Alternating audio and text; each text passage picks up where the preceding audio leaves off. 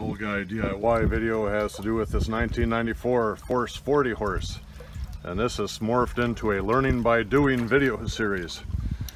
So when I helped the lady that owned this thing with the boat before, it had two 6-gallon fuel tanks on it, and I thought, she's on a little lake, she'll only need one tank.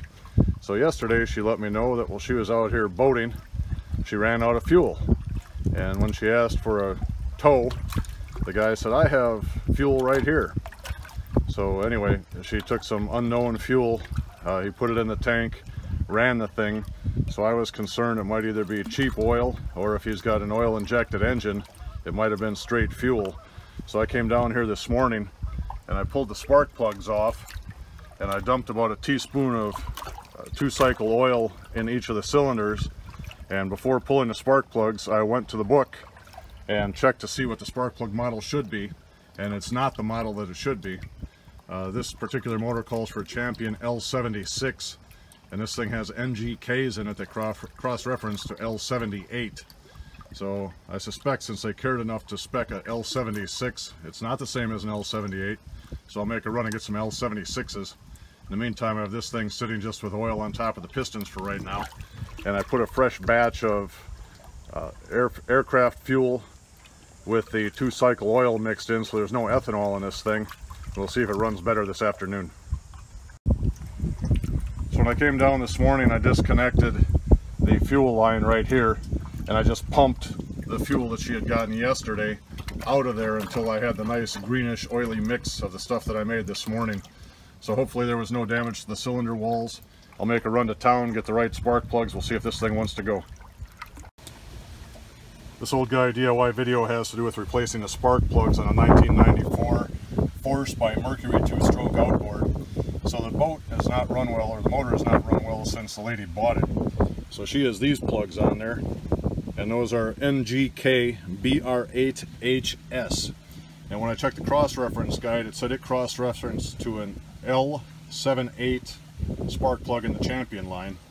But you can see these things have a little electrode on the bottom, and when I removed them from the vehicle, the top of the electrode here wasn't tight, so I'm sure that contributed to the problem. But I'm encouraged because when I look at the new plug, that L76V is called out. I always go to Crowley Marine, type in the serial number of the motor, and then find the parts. So they said the part I wanted was the QL76V, which right here says QL76V. Crowley wanted $7.50 a piece for them. My local O'Reilly's had them for $4. But anyway, because the technology is different, and here you see there is no solid leg on the electrode like you have on the two that are being replaced, I'm hoping when I put these new plugs in, everything takes off and goes. This Old Guy DIY video has to do with the ongoing saga of the 1994 Force by Mercury outboard. So here I am, balls deep in the water when I could be drinking a beer on Labor Day. But instead we learned something today. So I checked the compression, and we had about 180 on the top cylinder, and I had about 165 on the bottom, so we're going to call that good. At least we don't have any major crisis inside. And then I changed the spark plugs out and actually put on the L76V Champions that the book called for, instead of the L78 NGK equivalents that the guy had in previously. And then after doing that, this thing wanted to rev really high at idle, so I had to make an adjustment to the idle again.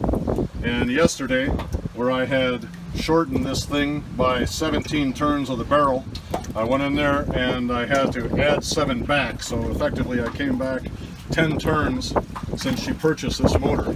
But right now, the thing fires and goes, so we're going to call it success. We'll show you what it looks like.